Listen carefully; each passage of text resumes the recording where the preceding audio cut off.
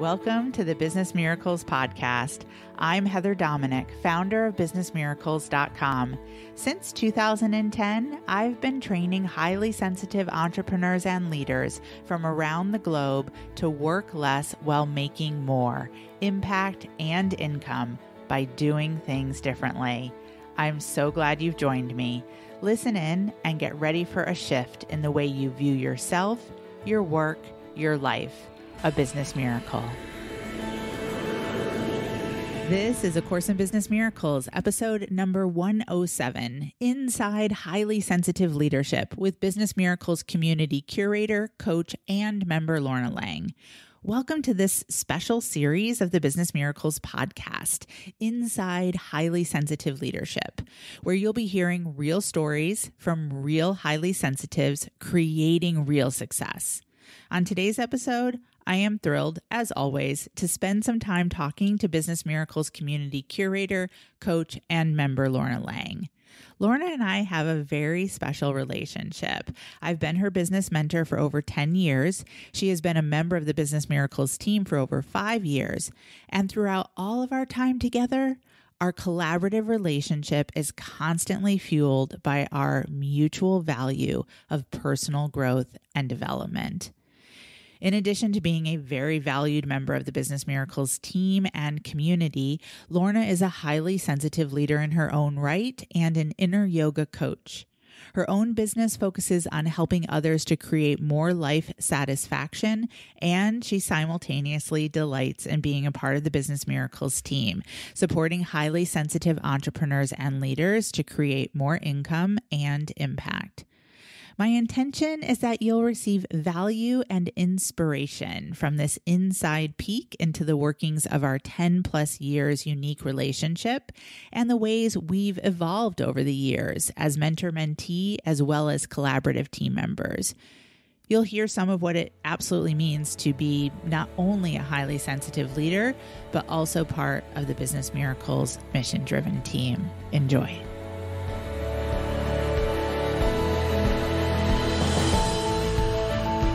Lorna, welcome to Inside Highly Sensitive Leadership Series as part of the Business Miracles podcast. I am so excited to kick this series off with you. Welcome.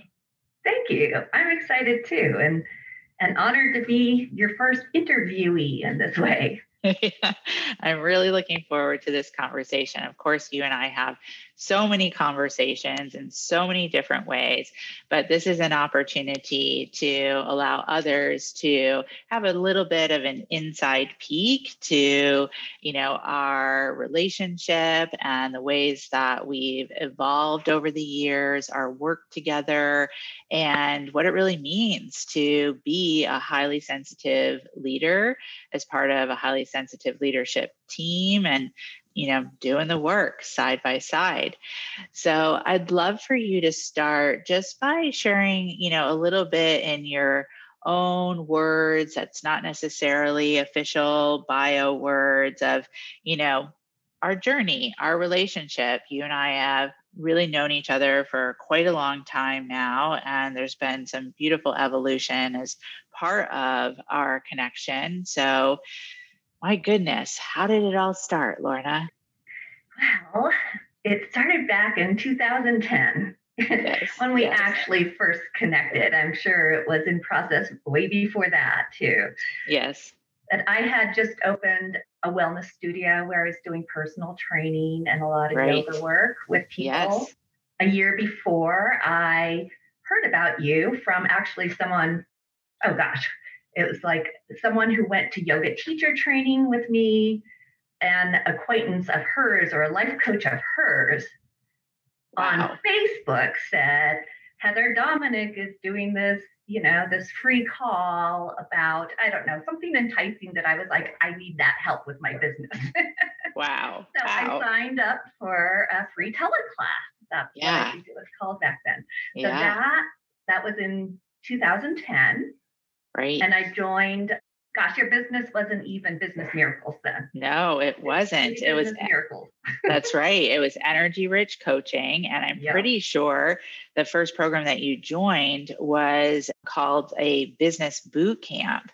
that's And right. I think that name should really state that I was only discovering that I was highly sensitive right around that time that you and I first connected. Exactly, because that's not kind of the term or energy that we use these days at all. Not at all. Not at all. No. But I was fortunate to get on that call and signed up for the boot camp, which was, I think, about 4 months. And at the end of that, just decided that it made sense to keep working with you, doing some more one-on-one work. I joined one of your programs that was a combination of one-on-one and group work, and just have stayed with it since then. And both working on my own business and just developing as you developed and found out more about highly sensitive. I think there were maybe one or two times where I thought, oh, I'm kind of complete this program. And then you brought the next level in. I was like, oh my gosh, like I need to be here. That's where I'm supposed to be. Yes, I would agree. This is where we are supposed to be. There's definitely a sacred contract here. And I just so appreciate how we keep showing up to fulfill it. And I think really, what you spoke about in terms of where I am always, looking to have my finger on the pulse of what is really most needed for those that I'm serving. And that definitely extends to our team as well. And really being willing to consistently be in that evolutionary process, right? Like not being afraid of creating. And I think that's absolutely a key in regards to highly sensitive leadership, because one of our strengths as highly sensitives is we are creative by nature.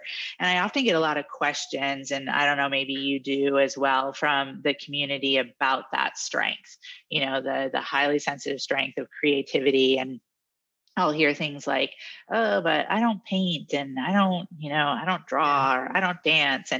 But creative as a strength is, such a broad term, truly. And I would say that is absolutely a process that we are involved in consistently as a team, and again, in service to the community of highly sensitive entrepreneurs and leaders. So I'd love for you to maybe just share a little bit about, your experience coming on to the team, and then what it's like to be a part of a team that is always evolving and in a, creative process of improvement and betterment. What's your personal experience there? Well, I came on first as just in the business coach role, Yes. which has expanded since then. And the memory that's coming to mind right now is one of the small in-person gatherings that we had, where it was maybe the first time I was on the team. And I believe you were teaching on the unique selling process that you've developed for highly sensitives. And at the end of each day, it was like a 2 or 3 day event. The team who was there gathered together and did an assessment and debrief of the day. Yes. And we've done some of these before, like maybe by telephone. That was before we were working on Zoom.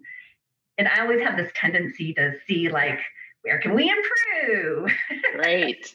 And I remember at this particular event one evening, I was just like, something inside of me just said, like, oh, you're always like finding places where we need to improve. So like, I was just like, oh, I don't see anything. It's good. And you were like, I always really like and rely on you to see, like, where can we improve and evolve?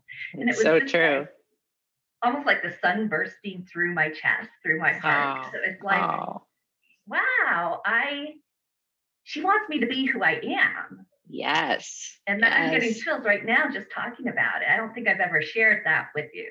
No, you haven't. I'm hearing this for the first time. Yeah, it was totally a call to, like, be yourself. We need you. This is what it's about. And so I've really found, so in terms of being creative, that's one of my ways of being creative. I have an Yes, ability to kind of be able to zoom in and out and see how things connect together and how what you we did in do. one place impacts something else. And then Yes.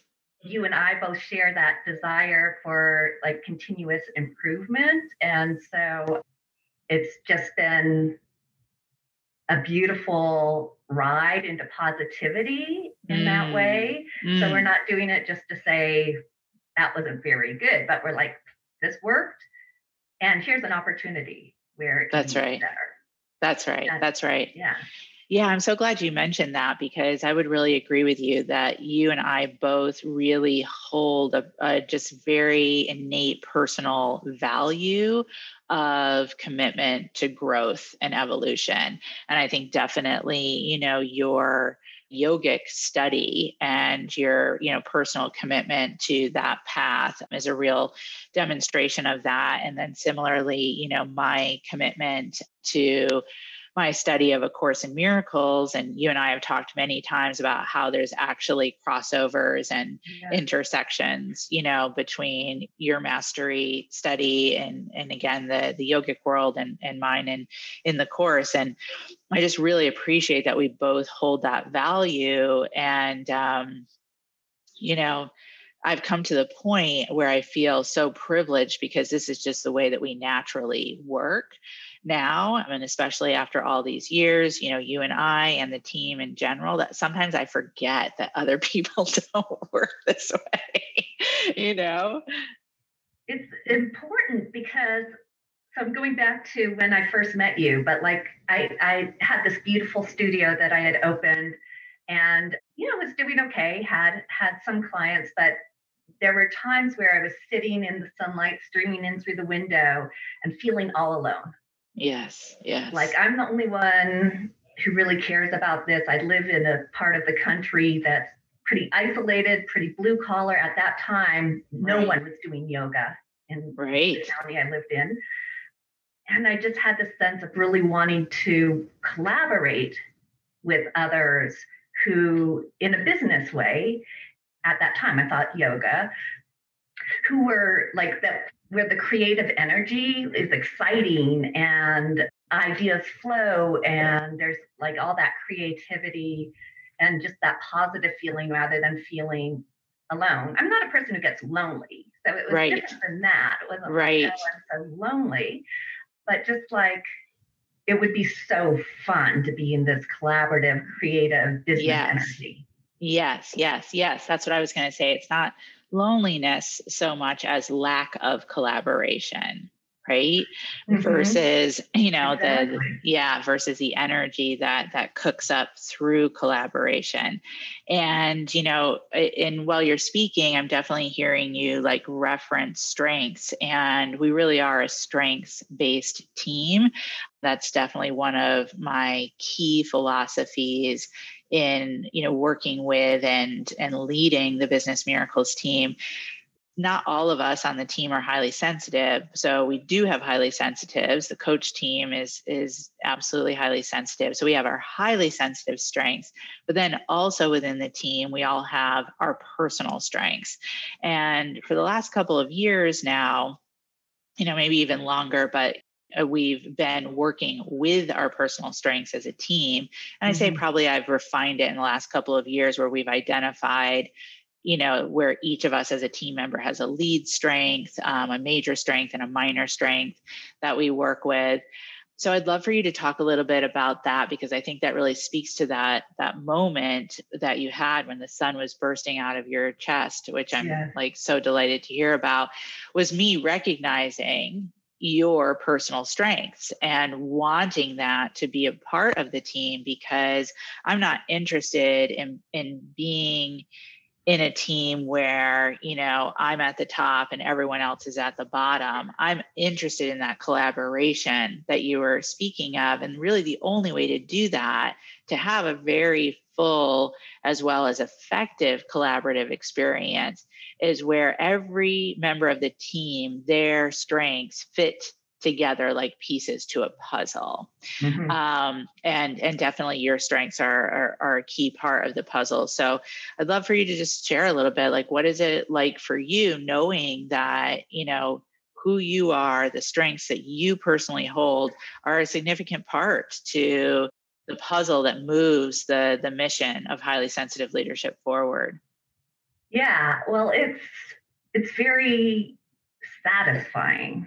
It's Mm, it's very fulfilling, and also more recently, I'm going to kind of hijack your question in a sure, go little for different it. direction. Yeah, no This worries. is what I do, right? Yes, I love it. So actually, what I'm seeing so much by being able to claim and own my own strengths is that now I'm able to lean into and trust other people's strengths on the team. Mm, So one thing I really love about being on the team and working with you is that it's not just we identify our strengths one time and now we're working, in that way, just focused in a certain way, but at least once a year and often twice a year, we that's are right.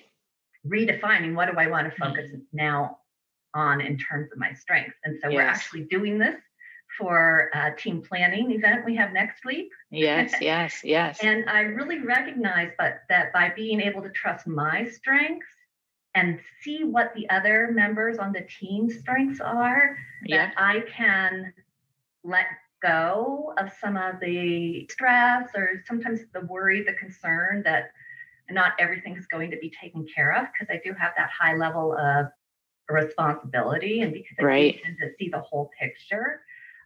And now I just feel like I can kind of melt into really focusing on one or two key areas and know that the rest is being taken care of by people who have more strengths in like the organizing area, Sure. um, or more strengths in the execution. Like I'm an Yeah. idea gal.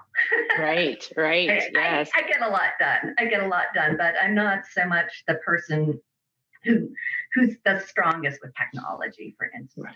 Right, right. And so to be able to trust that there are other members on the team who will take care of technology related issues allows me then to really focus in and fully serve in the way that I can best.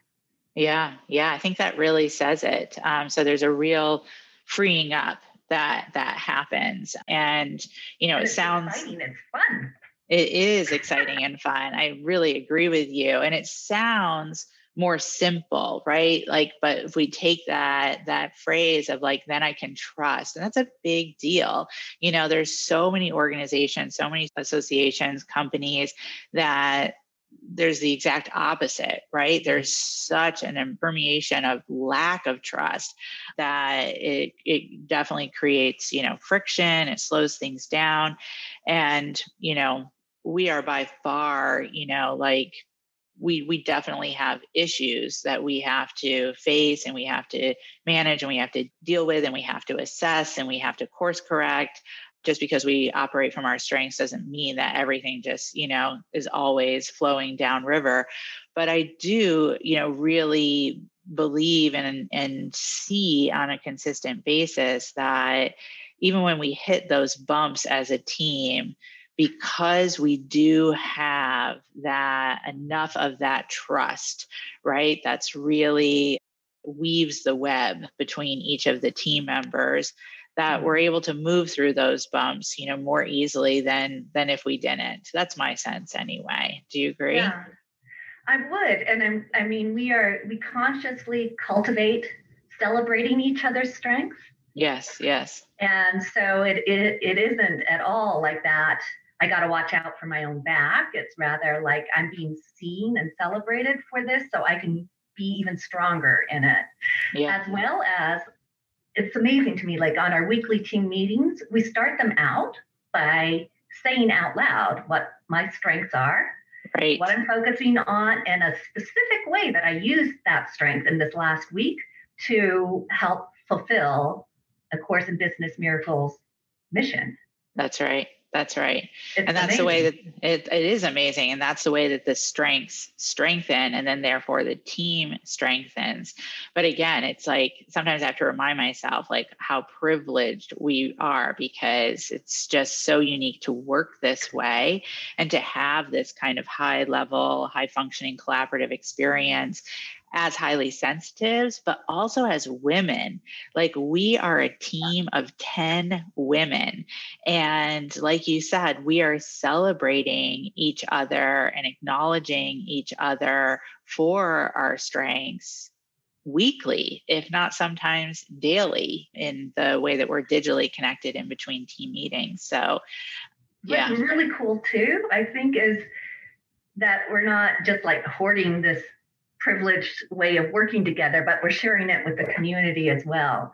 Yes. The members in our community who have team, or who are looking at creating team, or they're in an organization where they're interacting with other team members, that we're sharing how all of this can be brought into their own work in a way that That's exactly right. Yeah. Culture.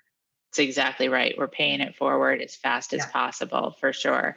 So, as per usual with the Heather and Lorna connection, I could just keep talking. And we're coming up on time. So, but before we wrap, I would love for you to speak just a little bit about your curator role, because it's such a unique position. I mean, you don't necessarily see that in a lot of companies. And I really created the position with you in mind.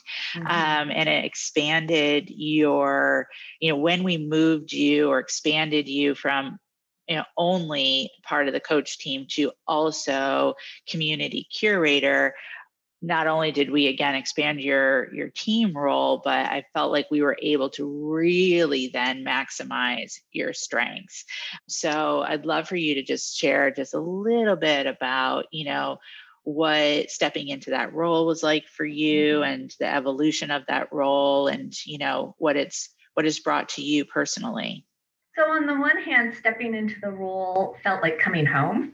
It felt like, because a lot of what I do is working with the teachings and trainings that you deliver, and then curating them, editing them to create like an evergreen version of that training. So it's not just it happened one time live and has gone away, but current members and the new members who join can have access to those teachings and trainings, including creating transformation assignments of really not just listening to or reading the training, but also implementing the essence of the training, putting it into action. So that part for me, like, really felt like coming home, and almost like a little bit sneaky. Like, I get to get paid for immersing myself in these teachings and really getting it and seeing how it could help someone else even more to do some of this curation. It feels, like almost a little bit like, oh, maybe Heather doesn't know. Even though that's totally what I'm supposed to be doing. Totally. And then on the other hand, it has stretched in a really lovely way my leadership abilities.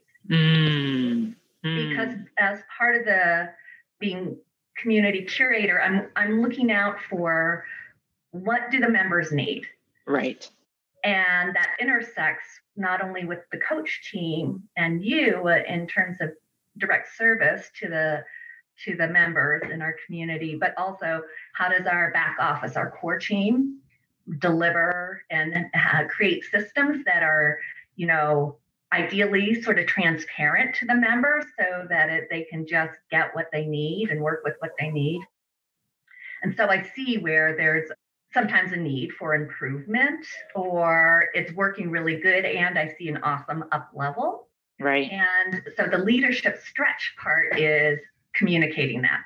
And communicating it in a way where I don't go into my shadows about either feeling like, oh, now I have to do that all myself and getting overwhelmed, or feeling like, is someone thinking, well, who does Lorna think she is?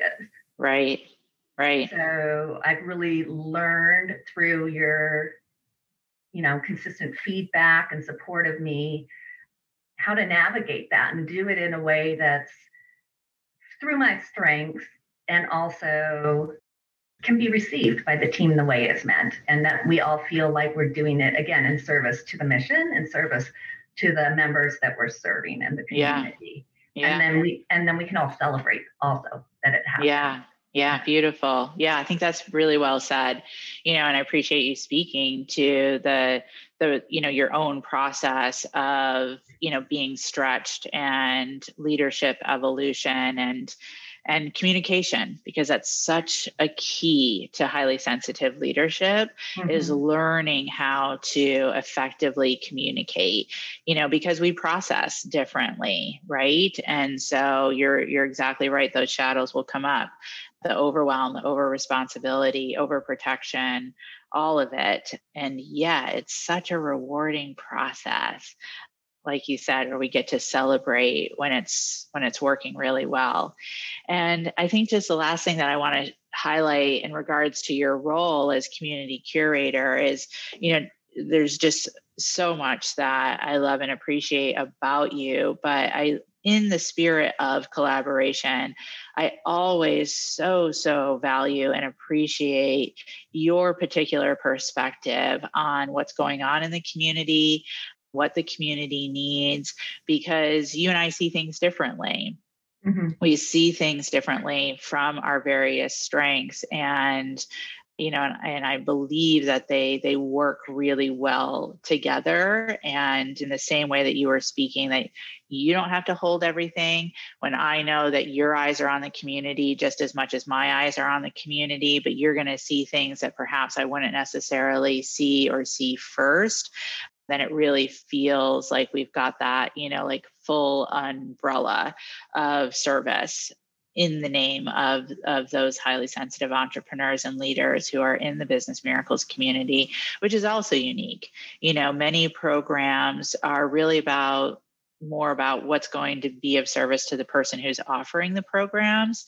And our perspective is always about what's going to be of service for those who are in the programs. And I know that, you're aligned with that. I know we're on the same page with that. And again, I know you've got my back, and your strengths are seeing things that I don't see. And I'm so appreciative of it. It's just, such a value, such a joy. So thank you.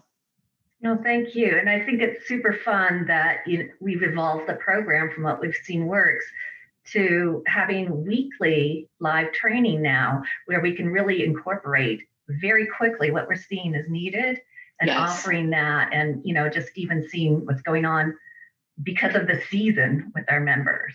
Right. Yes. School or beginning of the new year. So that's right. It's very like I'm just feeling this grounded feeling, like my lower chakras, like solid, grounded and full. Yeah. Beautiful. I would agree. Well, thank you so much, Lorna. Thanks for kicking off our Inside Highly Sensitive Leadership series and being willing to be on the ride and on the journey together. I'm so grateful. Thank you, Heather. Me too. All right. Beautiful. Thanks for listening. Until next time.